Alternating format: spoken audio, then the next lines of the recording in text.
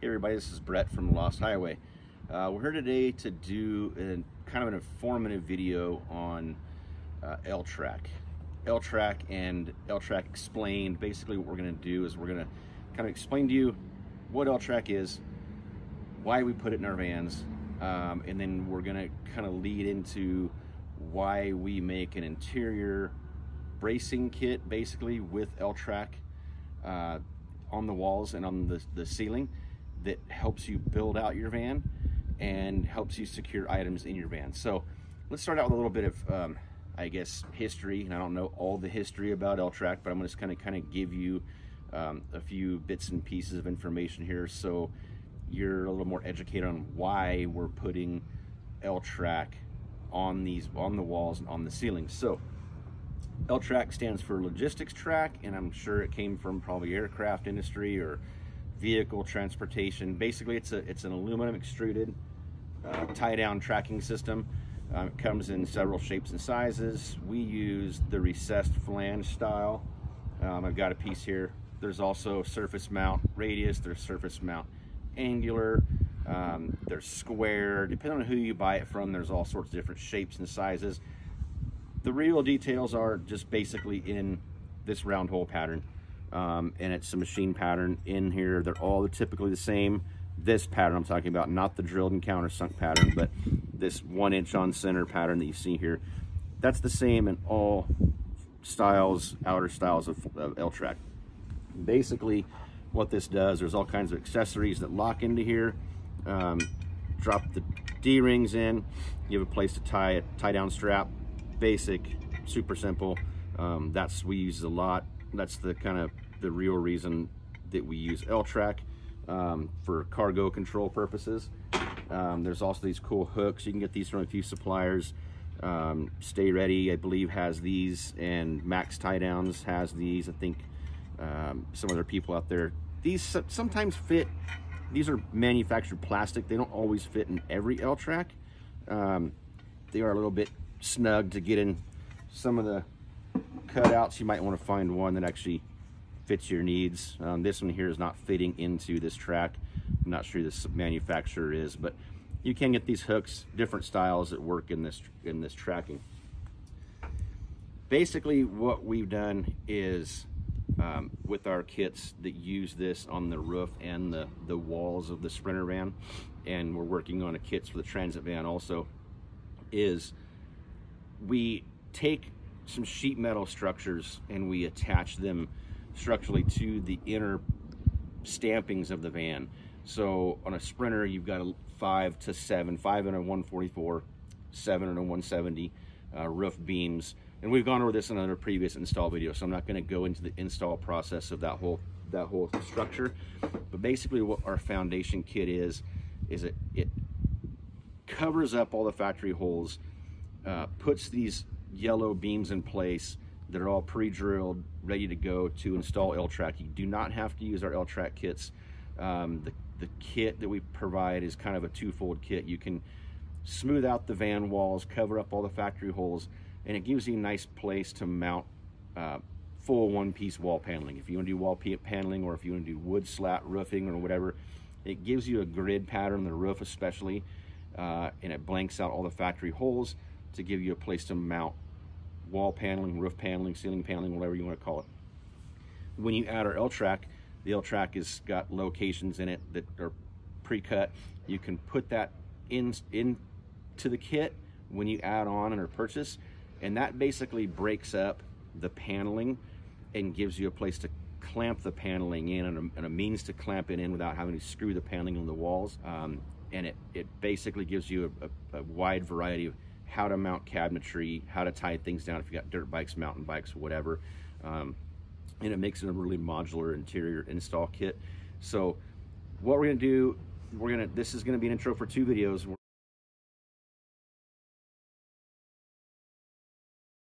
Okay, we are getting ready to jump into the details of this 170. We have a 170 here that we put the L-Track kit in. So we have a parts list here. This one is a slightly different, and we'll show you that. We're missing a piece in this van, and I'll explain why, and this is kind of a good reason a good explanation, I'd say, as to how universal this kit can be. So let's get in this 170. It's got some insulation in it already, so we're going to kind of work around that, and then we'll kind of give you some details on the part numbers and how this L-Track's installed in the 170 kit. Okay, as we're going to be going through the installation parts and explanation of the L-Track and our L-Track kits, something else I want to add, which this kind of goes back to the install video of the structure behind the L-Track, all of our yellow parts that get installed to give you your headliner foundation or your wall foundation installation and L-Track installation. Basically, we've got a pretty good video on that on YouTube. If you need to start there first, obviously, and we'll get your install instructions, install kit done. What I want to point out is when you buy this kit and when you order this kit, understand what it's for, which we hopefully will explain that as far as getting your wall paneling in, using L-Track with or without it, doesn't really matter. Be honest with yourself before you order. And what I mean with that is kind of know your skill set. This is a very, very DIY friendly kit. Yeah, we've done a few of them here in the shop, quite a few, probably 6 to 8, I'm guessing so far. We can install the wall structure and roof structure, yellow pieces, and L-Track all within a day and a half, very easily. Very common tools, but you do have to be aware of you're going to need an air compressor. You're going to need a pneumatic rivet gun, which will handle up to a 1/4 inch steel rivets, so make sure you purchase that. You're going to need a riv nut gun. Highly recommended pneumatic riv nut gun instead of the hand leverage ones. These are 6mm riv nuts. You're going to need a drill. You're going to need probably a framing square. Highlighted some simple tools like a string line kit in my other video. Just be aware that there are some things in this kit that you're going to have to think about. It's not just a plug and play. You need to be sure and be honest with yourself that you know how to use hand tools. You know how to have some forethought, think ahead of the next move. We're here for you to give you any instruction that you might need over and above what the videos provide or maybe what we're lacking in our videos. You're free to call and just pick our brains and ask some questions. We have Tristan on customer support or myself that can give you any install info that we may be lacking. But before you order this, again, please be aware that it is a very hands-on kit. We try to do our best to make it very DIY again, and builders are constantly working with tools, constantly building vans. They seem to have no problem installing this. It's very quick, very easy. Some of you that have not started out or not done anything with the van yet, other than just kind of planning, this is a little intensive, but it's very easy once you get the ball rolling and get started. So just again, before you order, understand what this kit is, what it does, and understand that you do need to have some skills, some tools, the correct tools. It is going to cost you. If you don't have the tools, you got to make some purchases to put this kit in. We do install it, so if you have that as an option, if you want to bring your van to us to put it in, we can get it out very quickly. But just that's a quick point there to make sure that before you purchase, you're aware that it is going to require some skill, being a little crafty, again, some forethought on what you're doing, not moving too fast. Take your time, not taking it and going 3 steps ahead and then having to go backwards. So we can explain that to you again, and hope you are successful installing this kit. It's here to help you out and get your van built quickly and more efficiently, and to be a really modular item for you so that you can enjoy building the rest of your van. Okay, so let's get into some more details about this kit. Okay, here we are on the 170. Again, these part numbers on these tracks, L-Tracks, are going to be on the packaging for each individual part. The parts are packaged individually. Don't cut them all open, excuse me, and make a big stack. Be aware that the part number is on the label, on the plastic packaging, so that you can match this as you go. As in the 144 video that we just did, we're gonna show you the verticals. It's probably best to install your verticals first. We prefer to do that, and that gives us some indication on where everything else ties in. We'll explain that here in a minute, but right now we're gonna go through the part numbers and locations for the 170 L-Track that goes onto our roof and wall structure kit. Okay, here we are again with the DRU1 58.56 universal ×1. Universal ×1 means that it goes into a 170 and a 144, and it's the upper piece above your window. The 144 video did not have this window installed. It is the driver DR upper 1 5.8562. The forward hole on this L-Track installation hole for the bolt is the second hole back, the second machined hole back in the L-Track. The rearward bolt hole is in the first hole of the track. If you have it backwards, flip it around. Okay, like 8" on center. The rest of the holes lines up with our wall structure kit. Now, you would be moving on to, in a lot of vans, we'd be moving on to the DRU2 kit that goes in here. So, your roof and wall structure kit in the 144s and 170s comes with the piece that runs right along here, a yellow piece that you can attach. That structure piece and the L-Track does not work very well with the TerraWagon tidy trim kits that we use to finish our vans out. The reason why is the tidy trim window frame, and it's a universal kit. It's nothing to do with the TerraWagon kit at all. Just trust me. It's the window frame comes down, and the flange is way down here. So for our L-Track to run over it, it doesn't fit very well. So basically, when we use the tidy trim kit in the vans, window frame, sliding door track, front and rear headliner covers, rear door posts, we use the whole thing. We do them all the time. We eliminate the L-Track going across here because the tidy trim kit tucks in nice to the frame, fits the window great. What it does is then we just make a panel that ties in with that flange right here and makes a nice good seam. Your L-Track kit comes with this piece, so if you're not going to use it, just hang on to it, put it somewhere else. If you're not going to use the tidy trim kit, you can go ahead and add it in. We have some pictures on our website that show both, so the tidy trim kit and, you know, with or without it. I don't see a purpose of having L-Track back forward this far unless you're gonna like mount a galley up here or whatever. You can put it in. We just choose not to. I'm not saying you can't, but it just looks a little cleaner without it, and then the wall finishes out nice and tight. So this is why in this van, again, you do not see DRL1 58.56, okay? We're gonna go back up here. We're gonna work our way to the back of the 170 and show you the rest of the part numbers. So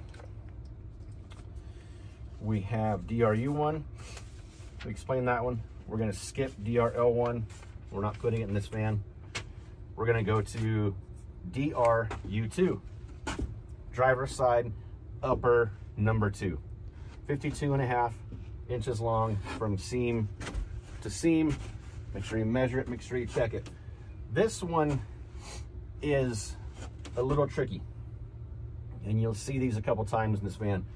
This hole, your first mounting hole, is on the third hole in, okay, with it facing forward. So the forward portion of the L-Track, the bolt hole is in the 1, 2, 3rd hole, okay? The rearward facing portion of the L-Track is almost in the 3rd hole. It's gonna come like this. It's got a partial cut here in this machined hole, but it's in the full hole. It's in the second full hole. Okay, full round, second full round hole with a partial hole. This one's the only really tricky one in the whole kit. So make sure you check it before you go install it. Make sure that butting up to the seam of the DRU1, that the DRU2 is the front hole is in the 3rd hole of the L-Track. Okay, DRU2 52.5 inch. Okay, DRL2 50.5, a little different than this one. Not universal as some of those were. This one, as you can see, the upper one transfers over the top of the L-track. The seam is on this edge. So DR upper 2 goes over the top of this vertical, and the seam is out here. DR lower 2, which in this case would be the first one that's low because we're eliminating that, but the part number still is DR L2 50.5, deadheads into the vertical, okay? The frontward mount hole is in the very first hole of the L-track, okay? The rearward hole towards the back of the van is in the second full round hole with the half hole there. So you got a half hole, 1, 2, that's the rearward of this L-track, DR L2, okay? Let's go up to the front, to the rear here some more. We're gonna go DR U3, driver side, upper 3. 1, 2, 3, 3 pieces. DR U3, 52 inch, okay? The forward mounting hole, this one's a little tricky also. So this one appears to be, in my drawing, to be a little more universal than the most. So you can try to flip it. If things are lining up both ways, you're probably good. You can see a section here from this seam. It's a long flat, then it's 1 hole, 2 hole. That's where your bolt hole is at, okay? In the rear, you're gonna notice a long flat, 1, 2, that's your second hole. Now, with these being 8-inch on center, I don't have a tape measure here. My drawing doesn't list that. It is 8-inch typical. This part probably is universal if you flip it over. But again, just check it, make sure that your seam is tight and that your first hole is there before you permanently install this. Don't trust typically, you know, what I'm saying here, like it could, even though it could be forward, this part can probably be flipped over. So check that before you permanently install it, okay? Now again, this one goes over the top of this vertical L-track. You can see that. It's gonna differ from the driver's side L3, DR L3. It's gonna be different than DR L3 because DR L3 deadheads into the edge of the cell track. So DR L3, 48.5 at this seam. It's got a half hole, 1, 2. It's in the second full hole with a half hole here. That's the front of DR L3, okay? You're gonna go to the back of DR L3. You've got 1, 2, 3 full holes. It mounts in the third full hole at the rear. It's not like that, flip it over, okay?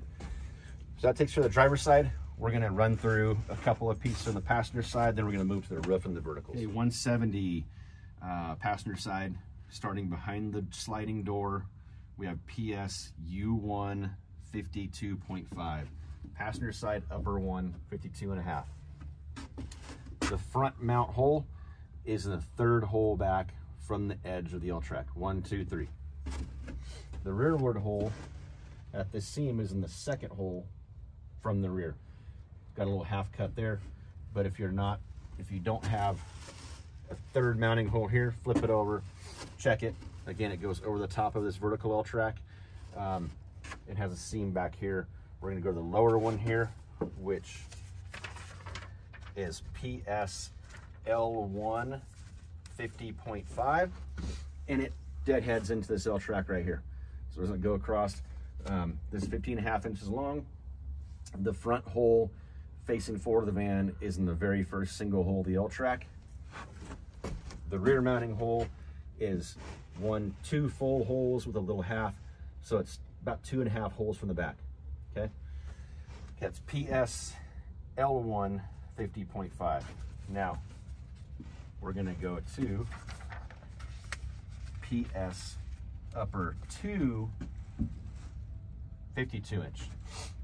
Passenger side does not have a third piece, so because of the sliding doors. Passenger side, you're only gonna have 2 pieces labeled PS 52. This again, like the rear driver's side, probably more universal. Flip it over, check it. 52 inches. The first hole is in the second hole back in the L-track, about 2 inches back. You have a long flat 1-2 bolt hole. Rear of the L-track, long flat 1-2 bolt hole. So again, just like the driver's side, flip it over. If you have any misalignment, this one's probably almost universal. Just check it and make sure that it's close, and that one should fit, should bolt right in. We're gonna go to PSL2 before we move on to the top. PSL2, 48 inches long. The front has a half radius hole. The first bolt is on the second full hole from the front. So your first bolt hole is half, 1-2, and then your rearward bolt hole is the third full hole, 1-2-3. That's your rearward bolt hole on PSL2 48.5. Let's move to the verticals, which I stated you should probably get installed first, and then we'll give you those item numbers, and then we'll go to the roof. Okay, we're here taking care of the verticals in the 170. You have 4 full-length verticals, universal part number through the 144 and 170. Item is vert 55 universal times 4. When you're putting this in, you're going to start a little bit lower you have your roof structure, your wall structure piece kind of shaped like an F. You're going to start this down a little bit into one of the first holes. That's, I believe, in one of our install videos for the structure kit. But basically, to give you the L-track details right now, the first bolt hole in the L-track is in the first hole in the L-track. You have a long flat right here. The bolt is in the very first hole of the L-track. On the top bolt hole is very first hole. The lower bolt hole to attach this to the wall is in the second L-track hole, okay? And like I explained in the 144 kit, you want to get these in first. You want to work this piece down from the top. As this takes curve to the wall, it gets shorter. So a longer straight line is longer. When we curve this into the wall, it gets a little shorter, meaning you don't want to install this hole and this hole and try to pull this in, because your holes won't line up when you go to install them. You got to suck this thing in and work it down from the top, move your way in, get the middle pulled in, and start to get your holes aligned before you jump to installing this bolt and that bolt, because nothing else will line up. So this will take shape to the wall, but you got to take a little time and get this worked in and take some time to get them bolted in. You're going to want to put these in before you do the horizontals. So verticals, 4 pieces. Top hole is the very first bolt hole. Second one is the second hole in. That goes the same for driver's side, passenger side, fronts, driver's side, rear, passenger side, rear. That hole is universal. And basically that's it for the verticals. We'll now move on to the roof. Okay, 170 roof L-track. This item is RF1 84 universal times 2. Again, this was we went over this in the 144 video. Universal means it's our designation for the part works in a 144 and a 170. So you're gonna have 84-inch pieces. You have 2 of them in this van in the 170. The forward to the front of the van facing bolt hole is in the very third full hole of the L-track. The rear bolt hole, where your first seam is gonna be, is in the very first hole of the L-track, okay? So establish those on the driver and passenger side, and then the rest of your stuff will fall into place. That's RF1 84 universal times 2. RF meaning roof. 1 is the first one in line. Remember, all these ones, we start 1 and we go backwards, 1 through 3 or 4, or however many pieces you're gonna have. So RF2, 80-inch, 170 times 2. So roof 2, second one in line, 80-inch, 170 times 2. Same part driver, same part passenger. The first hole, first machined hole, first bolt hole is in the very first machined hole of the L-track. Butts up nice, same as this one here. So your first hole for the bolt is in the first hole of the L-track. The forward facing bolt hole is the first hole in the L-track. Your second one, sorry, that 170 has 2 pieces, just like the 144. I misspoke and said 3. Your rearward bolt hole is in the second machined hole of the L-track. So if you come to your front seam all the way up here and your bolt hole is in the second hole, flip it around. Make sure your forward facing bolt hole in the RF280 170 is the first hole in the L-track, machine hole in the L-track. Same part driver, same part passenger, and they're probably going to have a PS number on those, or they might just have roof RF2. So universal, roof's the same, no differences between the walls.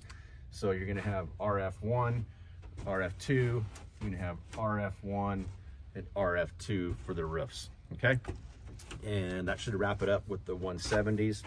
Again, we have some pieces that we're going to be adding to this kit that are going to come out. Some verticals here, which are not done yet, that will accommodate our platform bed in the 170.